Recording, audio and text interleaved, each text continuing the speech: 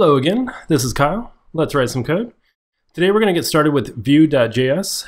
It's an elegant and powerful framework to build user interfaces. Now there's many ways to get started with Vue.js, and they have a little command line tool that does a really great job of walking you through all your development preferences to create a starter project, such as whether you prefer Babel or TypeScript or Webpack or Browserify. Vue.js is really flexible and can work with all of those things. But rather than overwhelming you all with all those options, I'm just going to show you how I generally like to build Vue.js components. I'm also going to stop calling it Vue.js and just call it Vue. So the first thing we're going to do is create a good old-fashioned index.html file. And in this file, we're going to have a div tag with the ID of app. Now, Vue is really good. If you only want to replace a single element in your app, you can. Otherwise, if you wanted to create your entire app using Vue, you can do it this way. Now, the next piece we're going to add is a script tag that's going to point to our bundle that our development tool is going to be building for us as we create this Vue app. Now we're going to go to our command line and we're going to install some dependencies. The first thing we need is Vue.js itself. And so I'm going to type in npm install Vue.js and then --save to save it to our package.json file. The next dependency we'll need is a dependency called Vueify, and this will tell our build tool on how to read the Vue components themselves. Now we can go over into our package.json, and we can go into our start script and tell our build tool, I'm using Budo here, and tell our build tool here to use the Vueify transform by specifying the T option here. And what this will do is it will tell Budo or Browserify what it's using under the hood. It will tell it how to read a Vue component. Now, if Budo and Browserify and this development setup is confusing to you, I'll put a card up in the corner to a video I did earlier that walking you through on how this development setup works. Otherwise, you can go to github.com/shamma let's write code, and you can scroll down here, and I have in the README here all about this development setup and getting started with it. Now there's one more piece of config we have to add to our package.json here. Vue comes with a bunch of different flavors depending on whether you're using ESM, CommonJS, or just requiring it directly through a script tag. So we want to say when we require Vue here, what we're going to do is we're going to look into the Vue package in the dist folder, and we're going to use the Vue common.js. Because we want to use CommonJS for this project. Oh, I lied. There's one more configuration thing that I forgot here. We want to make sure that our entry point is index.js, but we are creating a file called bundle.js that our index file here is loading here. Otherwise, our app wouldn't work. Okay, with all that out of the way, we're finally ready to write some actual code. So I'm going to go here and write index.js, and we are going to require Vue, and now we can use Vue to replace that element, that app element. And so we do that by saying el, and we specify the selector, and since I gave it the ID app, we can use #app, and now Vue will control that element. So let's go ahead and start up our server here with npm start. Go over to the file, refresh the page, and you notice that nothing's rendered on the page, but our app is now controlled by Vue. So let's create a component to actually render something. I'm going to create a file called app.vue.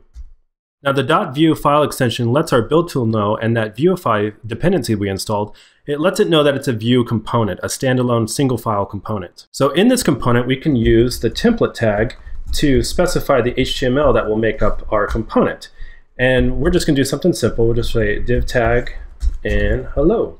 So now we're going to go over to our app entry point, and we're going to require our app, require./app.vue.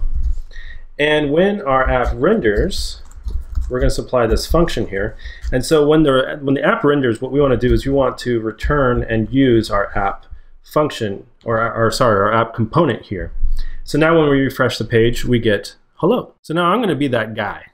Wow, that is a lot of work just to render a div tag. So let's make our component dynamic by adding a script section to our component. And we're going to export out this object that corresponds to our component. And one of the properties on here is data. And this is a function in which we can return an object of properties. And these will be properties that we can use within our template. So one of these properties I want to add is an array of bears here. So we'll say bears, grizzly, polar, and brown. So now we have this array of bears. We can now use it here in our template. So I'm going to create a UL tag, close that UL tag. I'm going to create an LI tag, and now I'm going to use a special attribute, or a directive is what they call it with Vue.js, called v_for. And this will create a for loop. So we'll say bear in bears. That will loop through our list of bears here, and it'll give us this bear within this tag that we can print out. So what this is going to do is going to create an LI tag for every single bear that we have in our list. Go here and refresh the page, and you see we have our list of bears. Very cool, but now we want to add a bear to our list. And so what we're going to do is we're going to create a button here, and we'll say add bear. Close that button up. And we're going to add a click handler here. So we're going to use @ and we're going to specify a method that we're going to call here. So we'll call this method add bear. So now we can go down here and add that method by adding a property called methods.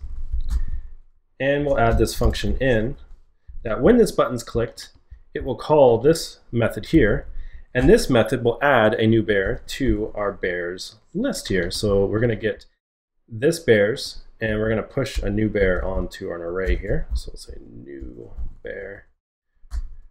Save that. And now when we refresh our page and go here and click our button, we get new bears being added to our list and automatically rendering new LI tags. Now, I like this list of bears, but it's currently stuck in my app component. I'd rather it be its own component so I can use it anywhere in my app as many times as I want. So let's create another component. We'll call it bearlist.view. And in here, we'll create a template tag. And let's go over into our app and copy out our bear list to use within our bear list component instead. Now we still want the bear list to live in our app, and we want to pass it into this bear list component. So what we're going to do is add a script section to this component, module exports. And what we're going to do is we're going to specify the properties or props that you can pass into this component. And so one of those properties is going to be bears to print out our list of bears. So now if we want to use this bear list component in our app, we need to go over here and require our bear list. So we'll say bear list require /bearlist.view. Then we can add this component to our app component by specifying a component property down here. So we'll call this bear list, and we'll use the bear list component that we have required in. So now that we have this bear list component available in our app, we can simply use it like an HTML tag here where we say bear list. And we're going to use colon because we're going to pass in a property to this bear list, and this will be bears. And the property we're going to pass in is our bears here in our data here. And now when we refresh the page, you'll notice that the app works just the same as it did before, but now we have this bear list component that we can copy and paste throughout our app and use in multiple places. Now I'm using this casing for my components, and you're able to use whatever casing you want. So if you rather use bear dash list, you can do it that way, and then you can update your components here to do bear dash list. But I prefer it with this casing, but please use whatever casing that you prefer. Now the last thing we want to do is to know when any one of our bears have been clicked in the list. And an easy way to do this is to add a click handler here to our bear list. But the problem is that Vue is going to add that click handler to our bear list component itself when we want to listen to the native DOM event that gets bubbled up from all the clicks that happen on these LI tags. And so to do that, we can add what's called a modifier and say .native, and this will use the native event. So now anytime one of these bears are clicked, we're going to call this method called growl. And so let's go down here to our methods and add this growl method in here. And we'll console log out the event that it gets called with.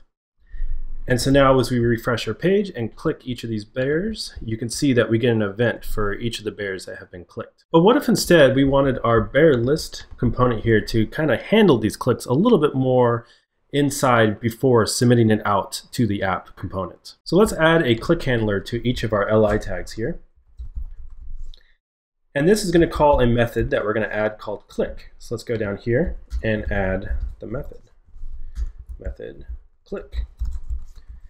And we want to specify which bear was clicked. And since we have access to this bear variable here in our loop, we can use that here as the first parameter in our click. And we get the bear. But we also still want to have the event because it's useful. And so there's a special property called $event that will give us the native event from this click. And so we can get that event there. So now let's build our message that we want to write out. So we'll say message, and we'll have the bear, and we'll say bear has growled. Now we're ready to send this message out of our bear list component and up to our app. And so what we're going to do is we're going to call this $emit to emit this event. And we're going to emit an event named click. And we're going to send this message as well as continue to send this event that we're passing down from the original click. So now we can go up back to our app components, and we can go ahead and remove the native because we're no longer listening to the native event, but we're rather listening to the event that the bear list component will emit, and we name that event click. And so when something has been clicked, we'll call this growl function as well, and we'll get our message first and our event second. And so now when we console log this out, refresh our page and click any of these, you can see the grizzly has growled. Click on polar, the polar has growled. Now this is only a fraction of what Vue.js can do, but hopefully it's enough to get you building some really cool components. And if it is, then share the video and help others start building some components too. And if you want to see more videos, then please subscribe. Thanks again for watching.